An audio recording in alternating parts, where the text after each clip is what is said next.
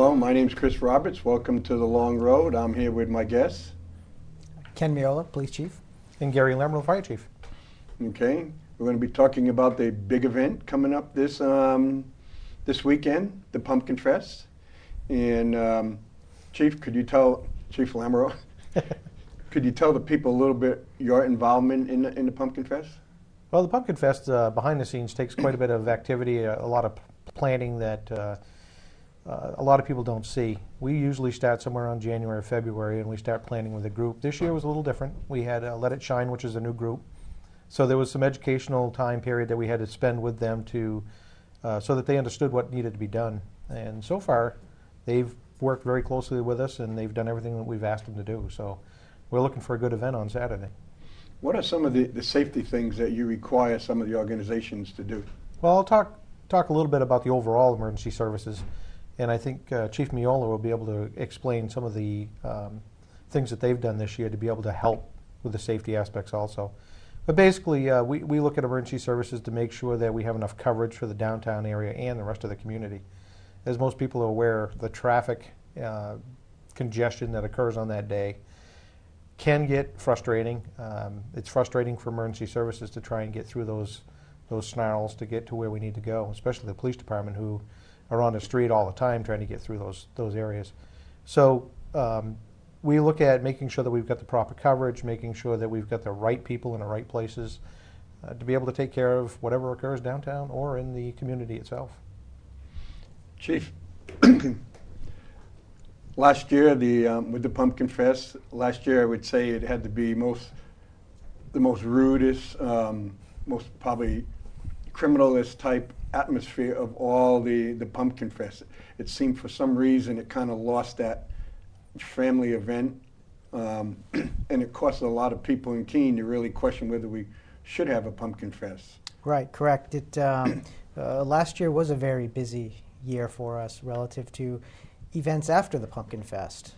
Historically, as we've gone through this the past 20 years, it's obviously an call for all hands on deck for our department. Everyone comes in to work it, and we have to draw in a whole nother multitude of outside agencies to help us police this thing. It's a huge endeavor, and as we look at the two different pieces of it, Pumpkin Fest itself and how we man that for security, and having the right amount of people in the footprint and around the perimeter of it to make sure all points of ingress and egress are secured, so people couldn't drive vehicles into them, or if someone were to try to take and provoke some type of attack during the Pumpkin Fest, that we're well suited to create some barriers to keep that from occurring. So that's an issue in and of itself, to provide security for the Pumpkin Fest footprint.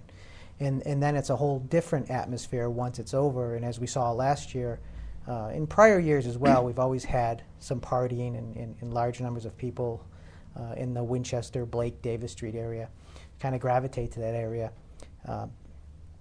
This year we have some additional personnel that we're going to be positioning earlier on in the evening to really have a presence right from the get-go to try to quell a lot of that behavior. And if people are going to gravitate to that area, to show them that there are a number of additional officers on the street that will deal with illegal behavior or behavior that's disorderly. The kind of like last year, well, this year's Pumpkin Fest will not take place on Friday like it's done in the past. Correct. That Friday night community night that historically has always taken place is not taking place this year, which frees up some resources for the next day. So Let It Shine was very good in working with us and in eliminating that aspect of it. They felt the benefit of really focusing on Saturday was more important than that Friday night issue or the Friday night events that took place. So it's really worked out well from our perspective as far as really focusing on one day and all the issues that will present, because we really had two different kind of events that took place from Friday to Saturday, and this really helps us focus on the main event. The Chief, for example, some of the safety aspects. If there's an accident or an emergency, someone say has a heart attack downtown where it's jam-packed, how do you react to that? Well, we have crews in the downtown area. We have they're all set up in what we call the geographic areas, which are districts.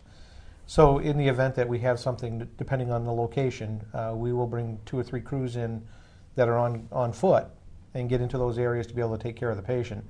And then we have areas that we actually do the pickup for an ambulance transport. So they would meet us whatever location that is given. For instance, if it's on Gilbo Ave, they would meet us just outside the barrier on Gilbo Ave, and we would we have a 4-wheel unit that we can actually put our patient on, transport them right to the ambulance, and then they can transport to the hospital. In the past, have you had many emergencies or fire incidents during the Pumpkin Fest? Sure. It varies year to year.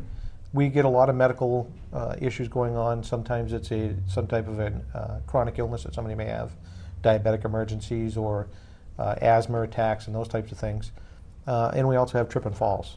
Because the crowds are so large down there, people aren't looking down. So as the crowd kind of moves, they may trip over a curbing. Some people have fallen hard enough to hit their head, knock them unconscious.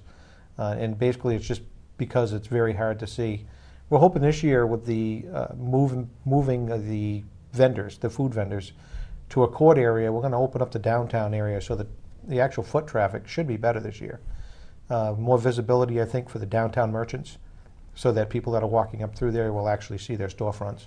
So we're expecting to see a little bit more activity for the downtown merchants as well. You know, that goes to one of, you had the vendors, the long lines were out, and if anybody were having their kids or grandkids, it was really a pain going through, and it was so easy to lose somebody. And going into that, every year you must have lost children or lost relatives. How would you handle that? Well, every year we do have lost children. Thankfully, at the end of the night, we return them all. We don't have any left over from last year, so if anyone's still looking for any, we don't have them.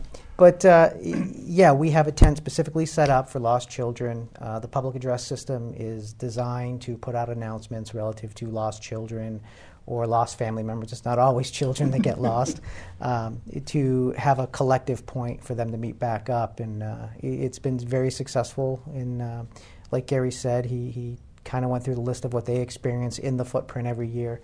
And it's a long laundry list of things we experience as well. We've had assaults, fights, thefts, you name it. We've probably had it within the footprint itself.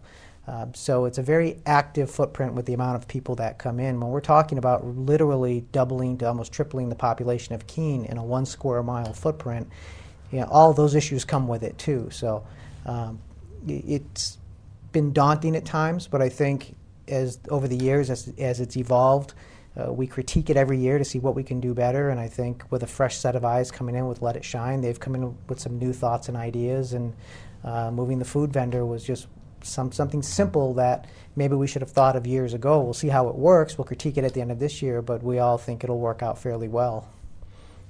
I live on Grove Street, so I'm kind of like in ground zero with people coming back and forth. But maybe I'm looking at, maybe I'm correct, maybe I'm not. But the years that I've brought my grandchildren there, it seems to me that the bars up and down, any establishment that serves alcohol, they seem to be pretty proactive and pretty on to it, not over-serving individuals. Where last year, next to my house, I saw a lot of people with 24 and 30 suitcases out there drinking and then say, let's go downtown. Well, I think probably unfortunately what started out as a nice community event for families and friends turned into a party weekend. I don't want to equate it to a Mardi Gras because I don't think it's evolved to that level, but it's certainly a lot more people are showing up for the after party. And the bars are very active. Liquor enforcement sends a number of officers down to help police that aspect for us because we just don't have the resources to commit to that. I know all the bars and the restaurants that serve alcohol are overwhelmed those days. But unfortunately, some people like to do their drinking before, during, and after, and sometimes problems present as a result of it. And with the makeup of the population that we have, the area of Winchester, Blake, Davis, Willow Street, now unfortunately Marlborough Street, becomes a thoroughfare to go back and forth to bars, parties, and wherever else people are going. Are you having a better working relationship with the college this year? We've always had an excellent working relationship with the college. We've had a liaison officer there for many, many years. We're always trying new and innovative things. The current college liaison officer is working extremely well with the college. The college has brought some additional personnel on board to try to combat some of the issues we've been seeing with alcohol and binge drinking and poor behaviors. So they've really stepped up relative to how they deal with their student population for issues and incidents that they're committing off of campus due to alcohol or other poor behaviors. So they've really stepped up in that respect. I think it's important to note that the relationship that not only the departments in the city of Keene have, but the amount of cooperation that we get from a lot of these organizations in town, we couldn't do that. We couldn't put this event on if we didn't have that. And I think we're unique and we're lucky in that area that not only, like you said, the city departments get along so well and we all work together, that all these other organizations do the same. You know, I think the misnomer really is we try to paint the picture of the poor behavior and down around that area where it occurs on Winchester Street as all college students, and that's truly not the case. No. There are college students, but they're not all Keene State College students. That's one of the things I bring up. You're talking about being a party destination. They come from all over. They come from all over. We've seen high school students milling around during that time period. We've seen adults milling around during that time period who have no affiliation with the college or perhaps even the city itself. So it really is a smorgasbord of people who show up. And I'm sure some just go down to watch the behavior, some go down to participate, and then everything in between. So it's daunting to police. We think we have a plan. We have a good plan for it this year. We've planned well for it, we feel. And we'll have to assess it as it goes and at the end of it. It's kind of like that littering.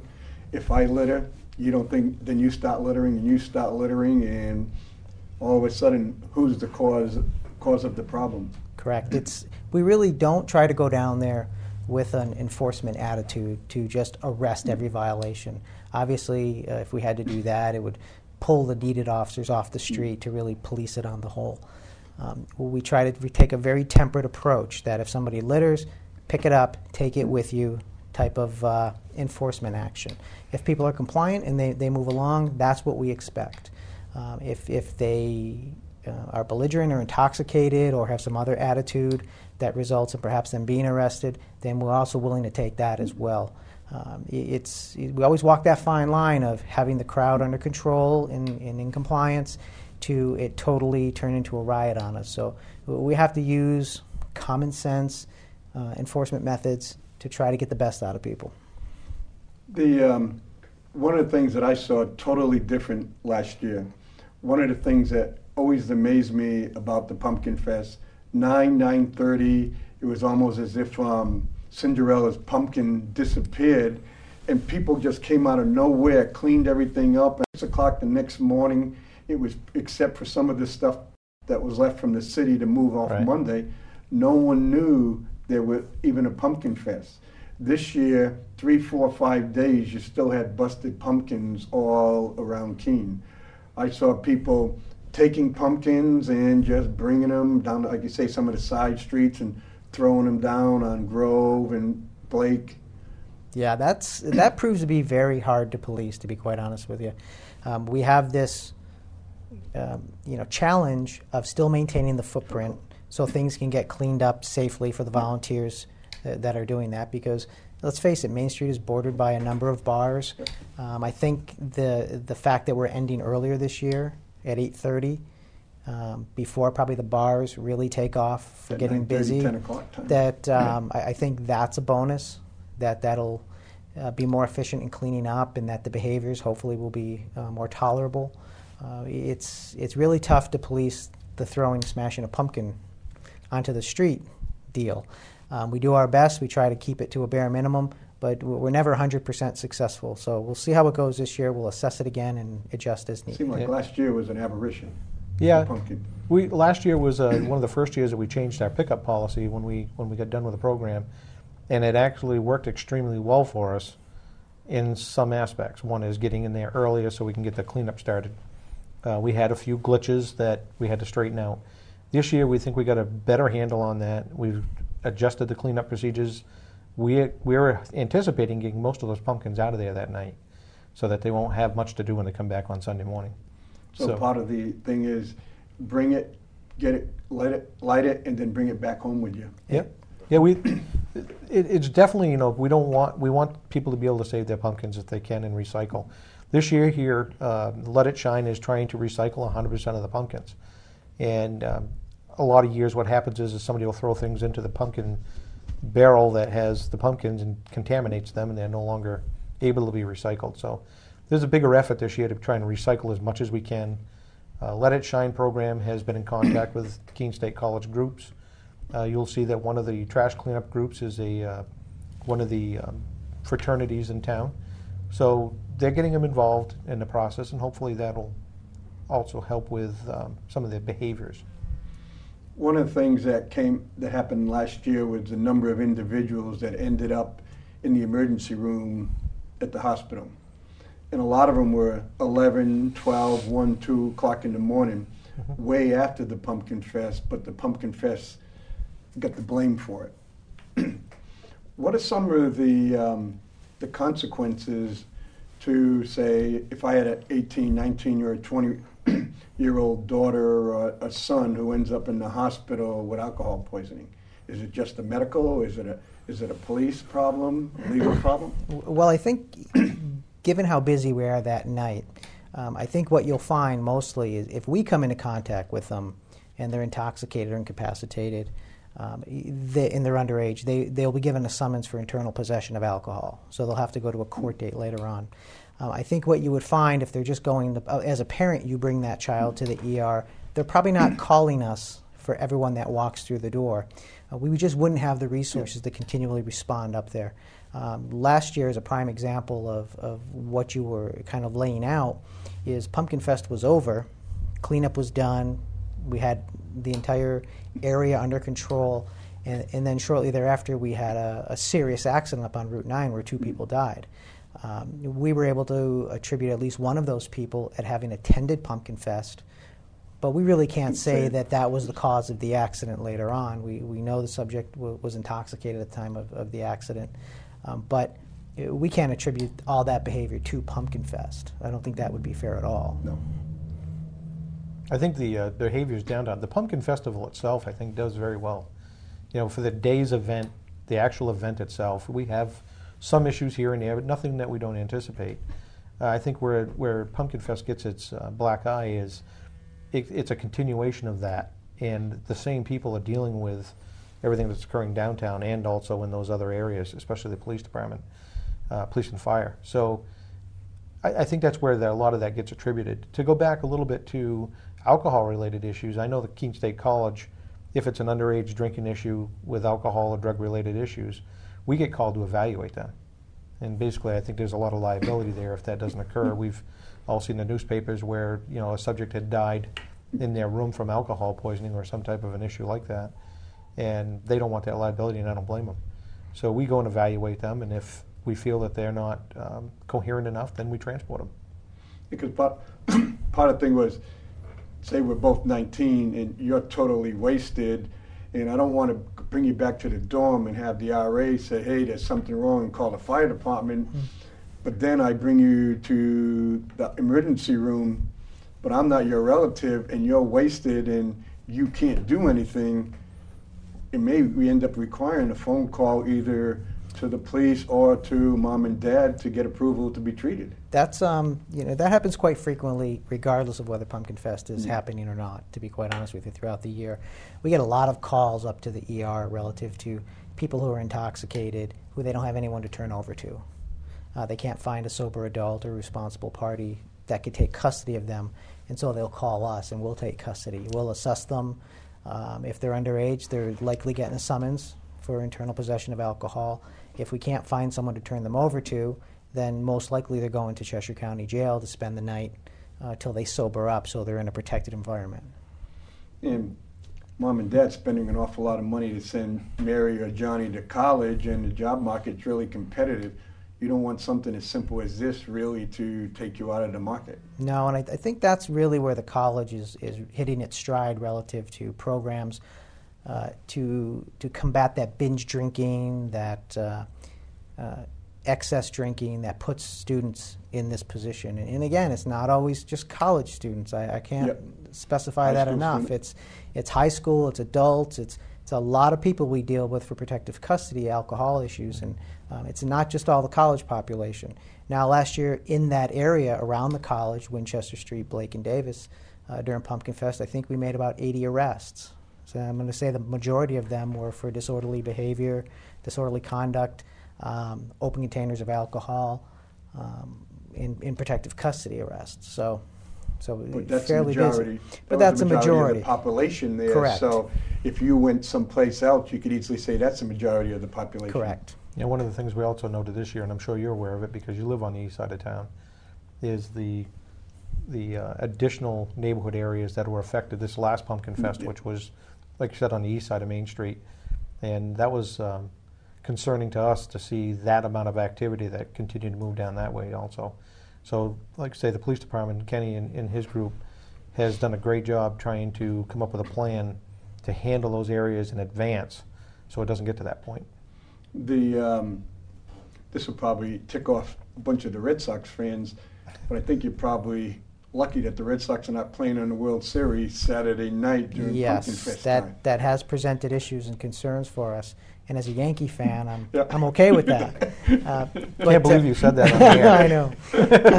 But this is professional opinion. He's worried about the protection of the city. But that has presented problems and concerns for us in the past. I mean, years ago when the Red Sox were really hitting their stride and were a top team, we dealt with a lot of issues around the college because of that.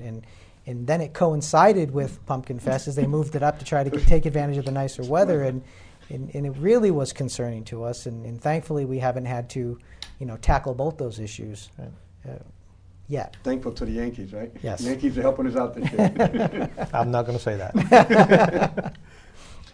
Another one, parking. I see that the ladies have already gone out and put on the different parking areas over here. Some of the locals, you explain to the locals why they can't park around their house, especially on the east side? Well, I think after 20 years of doing this, I think people truly understand why they can't park there. If you've experienced it one year, you get a great sense of why you can't. We do as much education, as much notice as possible. Obviously, we can't knock on every door and talk to every resident about it. If people have questions, they certainly call. The Parking Bureau gets a lot of phone calls about a lot of parking issues. It really is important to try to manage it as efficiently as possible to keep open the lanes for emergency vehicles, or if that once-in-a-lifetime event should happen that requires us to take some dramatic action. We need to have the means to move vehicles and or people in and out safely. So it does still gets cluttered, especially as people get familiar with it coming back year after year, and they realize I don't have to go park down at Cheshire County Fairgrounds. I can park on this side street and maybe walk 3 or 4 blocks. I think we're seeing a lot of that happening, and that's just continually expands this footprint and the issues that present relative to Pumpkin Fest. All manageable, but just every year we have to take another look at it and assess it to begin again. Yeah, because for example, Grove Street, a lot of times Grove Street's a raceway. Yeah. I remember when I first lived on Grove Street, and it'd be going back, so I'd just park my car right in front of my house. And then it would definitely slow traffic down. But then when the other individual parked his car in front of his house, then traffic came to a screeching standstill, so there'd be no way in the world that you could have people parking on some of these streets and ever handle any emergency. Yeah, it was very difficult there for a while. We had streets that we couldn't even get a fire truck down through. So, when you start affecting the safety of those people that are living in those neighborhoods, that was when we decided, the police department especially decided it was time to start putting no parking signs up on both of those sides of the streets to prevent that. To do a little change, okay, some of the things that are going on, downtown, the Commons is pretty important to Pumpkin Fest. Yep. Now you're possibly running into the problem is I want to be one of the 99ers and start continue protesting against Wall Street, or I want to be another group who just want to use. How do you handle possibly 3 or 4 different groups who want to use the downtown area? Well, I think through the permitting process that takes place for the Pumpkin Fest, Let It Shine has exclusive use of the downtown area for their purposes. Now it is a public area too, so that's where we kind of get wires getting crossed a little bit about what's allowable and what's not allowable. And in my opinion, and obviously we would work with Let It Shine to resolve issues. I think if Let It Shine is comfortable with something taking place in the footprint, then we're okay with that as long as it's not a safety issue or a violation of the law. So if they were to set an area aside or allow people to walk around with signs, whatever they were excited about or wanted to talk about, then that would be okay with us. If people were trying to occupy Central Square so that Let It Shine could not utilize it for their event, then we would obviously have to take a different tact and figure out what violation of the law was occurring at that point, because I think under the license they get, they're granted exclusive use of the downtown public areas. Because I know on the city council where you may have a hot dog vendor or different vendors, part of their license agreement is it can be superseded for special events or public safety. Yes. We've had some issues in the past couple years where people who didn't work through the organization running Pumpkin Fest, it would be Let It Shine this year, who just showed up, set up a table, and started selling goods. Then nobody had any idea who they were, what they were benefiting. No peddler's license. If the health check wasn't done on the food and how they were serving it, then we've had a couple of those issues, and we were able to just shut those down and explain to people that you couldn't be here without a license, and move them along and explain how they could get one for the next year. The other problem with the 99 Wall Street, when I went by the railroad property today, there's a couple of tents up there. There are people who want to start camping out in that area like they're doing in Boston and New York. Well, I can just tell you the tents have been removed. As soon as they've been put up, we've gone over and talked to the people, and there's no camping allowed on city property. I think the first night it occurred, I think it just went under everyone's radar. But as soon as we became aware of it in the light of day, it was addressed, and people were moved on. And there was another group that wanted to set up last night and tent overnight, and that wasn't allowed either. So you can imagine that if we allowed 1, 2, 3, how many more tents show up, that area is not set up for that. For health and sanitary reasons alone, there's no toilet area, there's no fresh water to speak of.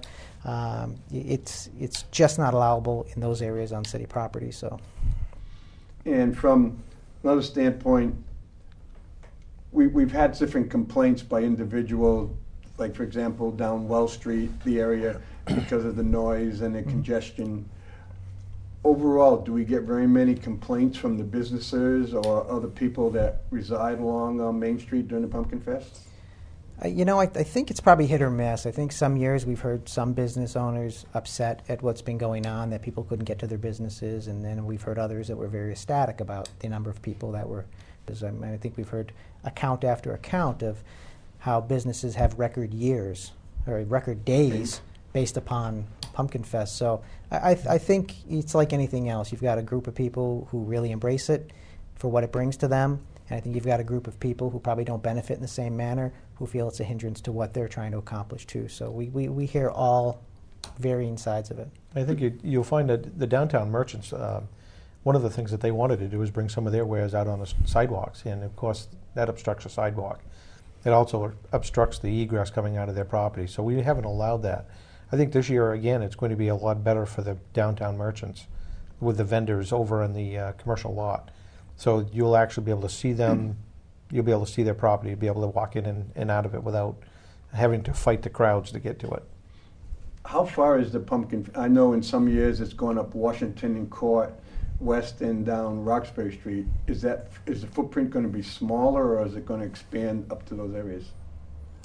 I think it's the same footprint as last year. Same footprint. It stops at Court and Washington, a little bit onto Roxbury. West Street, it goes all the way down to School Street, but that's for safety reasons, and then down to the roundabout. So either one of you is into pumpkin bowling? I don't think we're going to have time. I don't think we'll probably be experiencing that. Last year, Chief and I decided that we were going to go out and take a look because it's very difficult for us to get out and do the walk around, especially as years have gone on. More importantly, we see it on TV now. We watch it on Channel 9 just to see what the crowds are doing. But we went out last year to try and take a quick walk down through, and that never came to fruition. It's just There's no quick walk. I think we got to Head of the just square. north of Main Street at the Central Square there, and that was about it. We didn't get much further than that. There were a couple issues we had to stop and deal with, and one issue evolves into 3, 4, 5 issues. So, So we decided to go back, get out of there. When you're talking, and this may be off a little bit, but dogs and smoking. I've seen a couple of times, there's one individual, won't say who, has a dog. If that dog stands up, it's probably about 2 or 3 feet higher than myself. At least I can see that dog coming. Then you've got other people that may have 2 or 3 of the little small dogs. Right. It's such a dangerous. You're not paying attention, and you can easily trip over. yeah, dogs are not allowed in the footprint, and we do our best to keep them out. For as many years as we've been doing it, as many people say, "Oh, I didn't know I couldn't bring my dog," but you have, for all the reasons you state, and in the fact that they're animals and they're not always going to get along when they come into contact with each other. You just can't allow for that situation with the number of people and children that are in that footprint. We just can't allow for it. The smoking issue, we don't ban smoking, obviously, because we just can't and we don't. So that's still allowable at this point. For tobacco. I think one of the things we ought to mention that it's not just dogs, it's animals in general. Because we've had goats, pigs, walking down through the streets. So my grandson's second uncle, he's the one who likes to walk up and down the street with the big iguana. yeah. Well, that iguana sometimes snaps just like that, and even with the dogs, I've seen them where a kid will go pet the dog and the dog will jump, or you're just walking and 2 male dogs come and all of a sudden teeth, just like that. With the crowds that we have downtown, the dogs get scared also, and it's their defense mechanism. So when they get into a large crowd where they can't get their bearing on where they are, anything could set them off, and that's what we're afraid of. There's so many little kids, and it's face level to those animals that we try not to have any animals downtown. And I think when you're talking about that many people and the potential for something as simple as 2 dogs starting to fight and scaring a crowd and causing it to disperse, you think you always have to work towards the lowest common denominator in these issues. And I know sometimes people don't understand that or accept that, but even though your dog might be tame and timid, we just can't allow that, because then how do we exclude the other big dog that might be aggressive or have those tendencies? So we have to look at the rule of what's safest for everybody, and sometimes people aren't happy with that, but that's really why we have these jobs, to try to make this event as safe as possible. And I can't really, Gary and I sit here and we get to talk about it, but it's really our staffs that really put this thing together and dot all the I's and cross all the T's. I mean, they go through every step of this, every inch of that footprint, and figure out the safest way to pull this off, and what the appropriate staffing needs to be, and what needs to be done to make this a safe, family-friendly event. So, I mean, they really should get all the accolades. We get to sit here and talk about it, but it's really all their work throughout the year that's made this happen. And Public Works as well. I mean, they have a huge part of this in making sure the barricades are in place, and that all of the facilities that need to be in place, the infrastructure, gets taken care of. So they have a phenomenal responsibility as well. A lot of people don't. I know some people in Keene hate the Pumpkin Fest and want it to go away. Other people like the Pumpkin Fest and they think it's part of our tradition and it helps define Keene. One benefit of the Pumpkin Fest, it brings in about $250,000 to just for the local nonprofits. Money that we as a community can't afford, because we're not putting more money to the social services. The city, I think it's dropped from $60,000 to $65,000 down to about $25,000. So the people are having to come up with more money. But when you talk about the job that you guys do, but really the job of Public Works and everyone else, the police and firemen, but you don't do it alone. You have other people, other organizations that help you. Could you name some of the other ones, both police and fire, that come and help out? Well, I think relative to the city operation, you have just about every department in the city touches this. I mean, the city clerk's office has a huge part of this, takes all the minutes at the protocol meetings, processes all the permits, make sure all the paperwork is complete. Any items for follow-up, they're making sure they're getting dispersed to the appropriate entity to do that. Finance is involved. They're tracking the money and how things are going to go and what the budget should be and how it should be doled out. So I think just about every aspect of the city touches this: code, health enforcement, planning. I can't really think of any that aren't involved to some degree. Yeah, the city council, of course, is involved from the beginning. There's a lot of outside agencies. We hire in other fire departments to come in and assist us.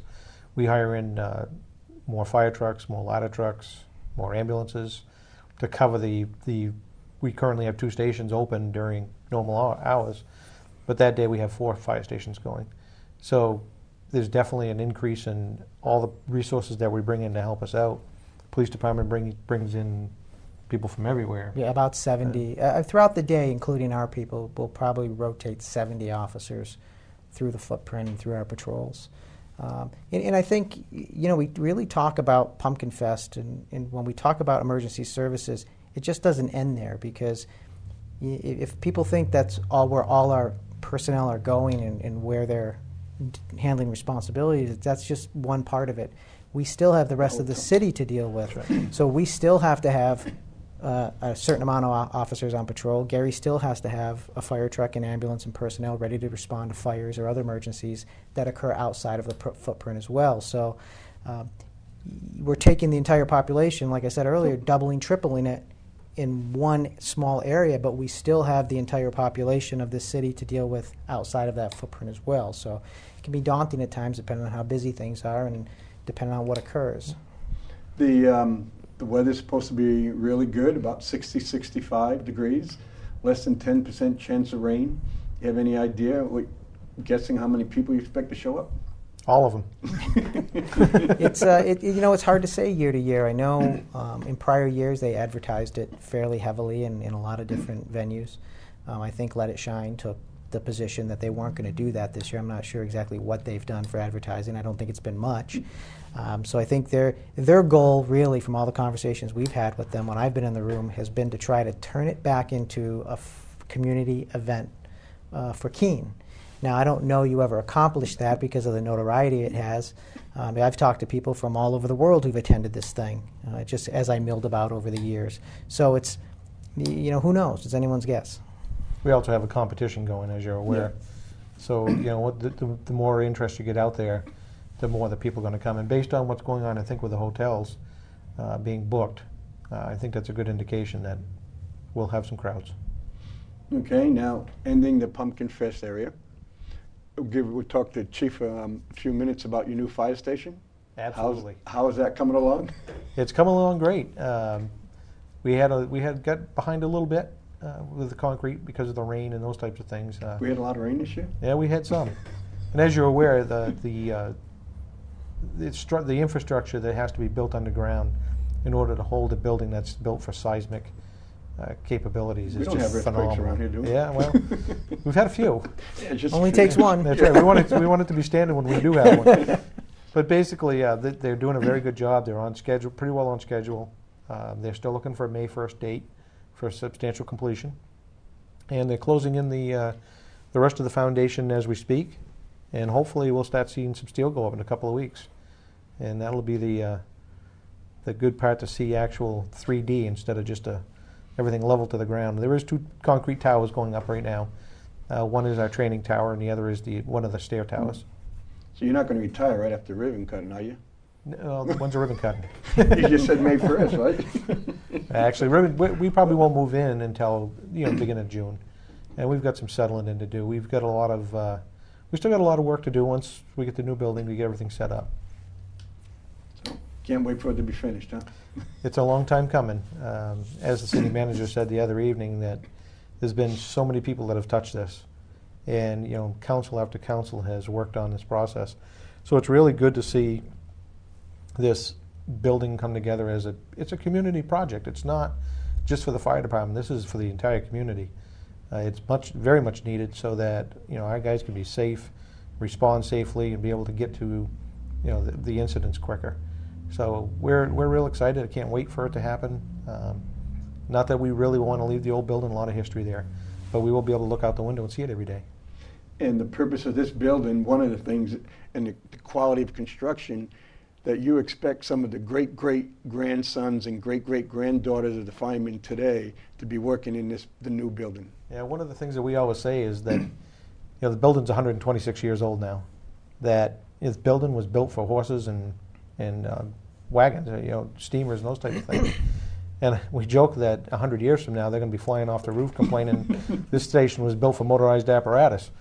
So, we don't know what it's going to look like in 100 years, but I can tell you that the building is being built to last, and that's great. I mean, for the amount of money that we're putting into this building, compared to what it was a few years back, we actually saved money by waiting a little bit. So we'll get a good building, a good working building. It's not a Taj Mahal. It's a real good building. It's a lot like the police department. It's usable. It's functional.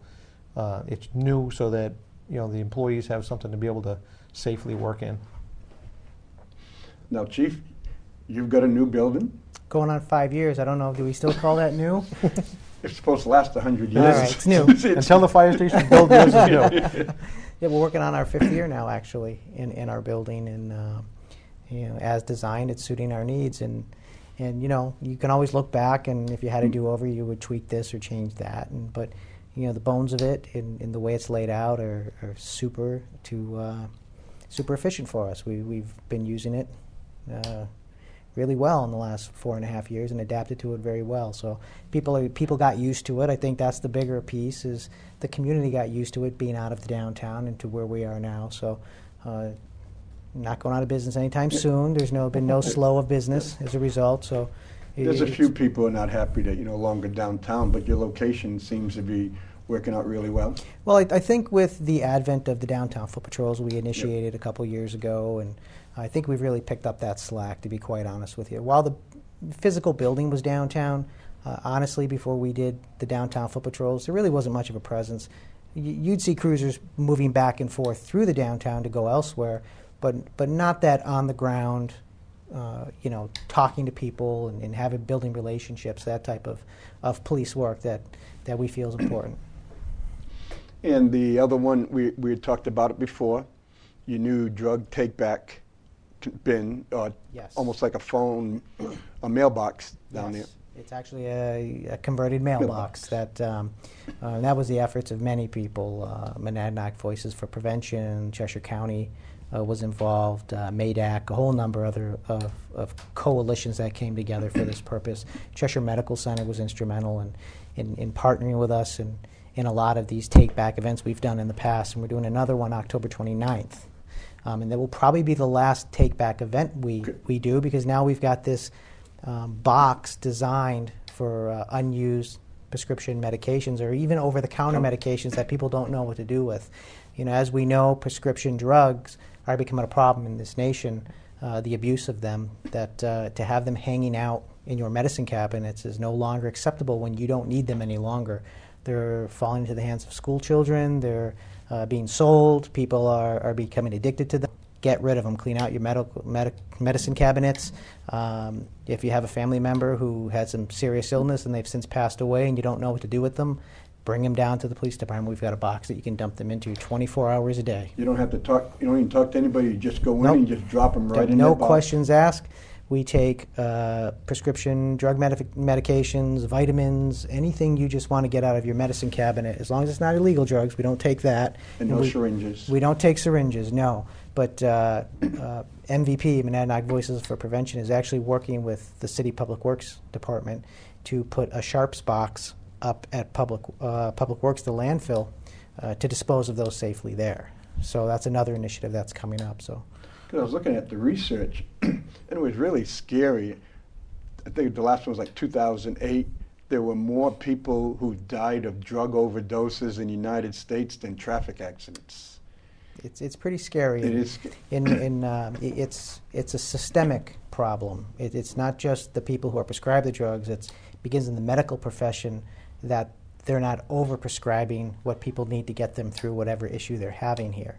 I've heard stories of people who've had an injury to a knee, back, or whatever, and they're given a 30 days worth of whatever painkiller, and they use about 2 to 3 days worth, and now they've got this bottle of drugs sitting in their cabinet. So I think the medical profession is taking great strides to look at this and really change their practices, not only from a holistic view, but from an abuse view as well. And when we look at the number of pharmacy robberies we've had in this community alone over the last few years, it's a problem. And before we finish up, I think we talked about it before, the word synergy. It was big in California because we had people say, well, I'll just take 2 beers, I'm not drunk, and I'll take a couple of painkillers so that'll not pop up. Where California changed the law, you're driving under the influence, and you go, wait a minute, I'm not drunk, but I'm not have drugs. Right. Could you help explain the word synergy to some of the people? Well, I think synergy, as I understand it, is a number of things coming together to produce a better result. But in that instance that you've described, it actually produces a better, worse result. But with synergy, even though you're not drunk or you're not legally under the influence, you can still be impaired driving, right? Correct. Yes, you can be under the influence of alcohol and/or drugs under the current New Hampshire law. Yeah. Did you run into problems with that, Chief, on some of them? No, we've seen that. The activity that we see when we go on ambulance calls and those types of things, it's just amazing to me to see how, it's not just kids, it's adults doing this, that they don't have a clue what they're taking. Yeah, the research said between 45 and 70 have the greatest risk of dying of prescription drug overdose because they're not paying attention. But as the chief was saying earlier, these kids are going into the medicine cabinet. I just remember seeing this, the one on TV where the kid is taking well, this is for my back pain, this is for this is for that. And it's amazing. That's what's happening out there, that these kids don't even know what they're taking. Somebody's handing them a pill and they're popping it. And that's scary. It's scary that it's happening here, but it's scary it's happening, I think, in an epidemic around the United States. Yeah, I think what you're seeing a lot of too is elderly folks who are in fixed incomes who can't afford the medications, so they're not taking it as prescribed. So maybe they're taking half of one or a quarter of one to try to get them through the day when they really need to be taking the whole thing. And then when they're feeling better, they're swapping pills amongst themselves, which is never a good idea. So, but some of it is economically driven. Because I have some medication right on the bottle. It specifically says, do not break, do not crush, because it's supposed to be time released. Right. And I just took a half a pill. How could I have a problem? Yeah. Right. Well, I want to thank both of you chiefs for being here. I'm wishing you a great, happy, and safe and no incident Pumpkin Fest. Thank you. I'm sure we'll see you there. You shall see me there. And so, again, thank you for your time, and let's hope for the best. I just wish my father a happy birthday today. Yes, no problem at all. Father's birthday today. Unfortunately, he has to spend it in the hospital, but he's doing well. That's old? Good. Happy birthday. He's how old? 83. 83 today. Okay. Well, hopefully everyone will enjoy the Pumpkin Fest, and I'll see you out there at the Pumpkin Fest. Maybe we'll talk to you. And so, as we say, I'll see you on the long road. And in the meantime, we're going to show you another clip from one of the interviews we did out at the airport with a B-17, World War II B-17 crew member. And I hope you enjoy this clip. Thank you. Your name, sir? Norwood Keeney. And where do you live? I live up in Unity, New Hampshire. Unity, New Hampshire. So it's a little south of Newport. So you came all the way down to see the... Oh, yes. We have a place in Richmond that we're going to end up into, but this was the nearest place that the aircraft were going to be. And I noticed you have a B-24 emblem on it? Yes, that's correct. You have a connection with the B-24? Yes, I was with the 380th Heavy Bomb flying out of Darwin, Australia, and Mindoro, Philippines. And what is the difference between the B-17, B-24? I really don't know because I never was anywhere near a B-17. my first flights really were in the 24, because actually what happened was I had the opportunity to become an operator, a radar countermeasures operator, when they needed operators and didn't need mechanics, which I was. So I started flying, and that was it.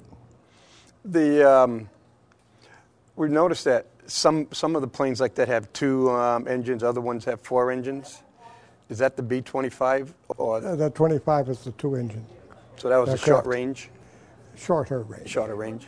Because our missions were out of where we were flying were 10, 15 hours, just about standard. 10, 15 hours, but we have people who complain if they have to spend 6 hours on a plane in comfort from Boston to L.A. Oh, well, so be it. I mean, that's all I can say. So that's about 10, 15 hours round trip, or is it one way? No, it was round trip. Yep. We'd leave it in the morning very early and get back at dusk, essentially. That was basically the way it worked. And so what would be on the turnaround time for a mission? Well, obviously about half of it, 7 or 8, something in that order. No, so if you flew a mission today, when would you have to, and you made it back tonight, when did you have a couple of days off, or?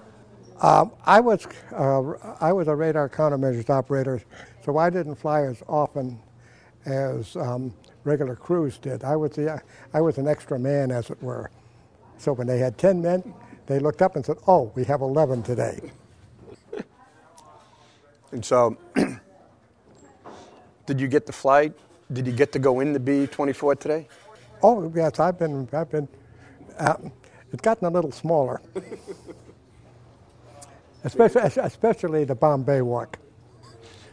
Maybe you didn't realize how small it was when we. All right, perhaps. Because talking to some other people, it's kind of like when you watch the movies and 12 o'clock high, these planes look so big. But then when you go really close. Well, I'll tell you, I always told my wife about the big airplane I flew in.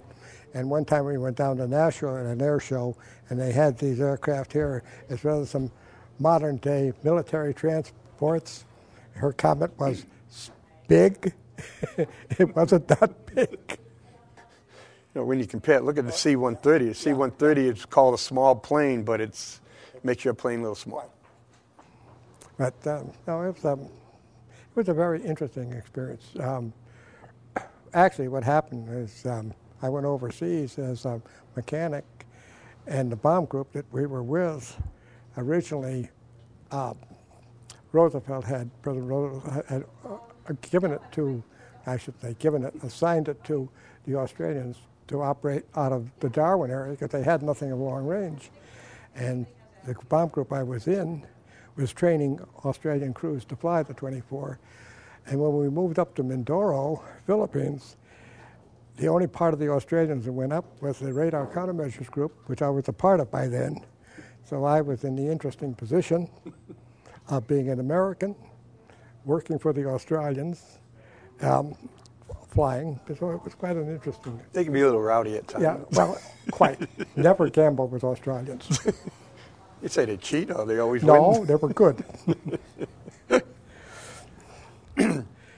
So I want to thank you. Okay, you're most welcome. And I appreciate you being here, and I Okay. think that the viewers will appreciate it.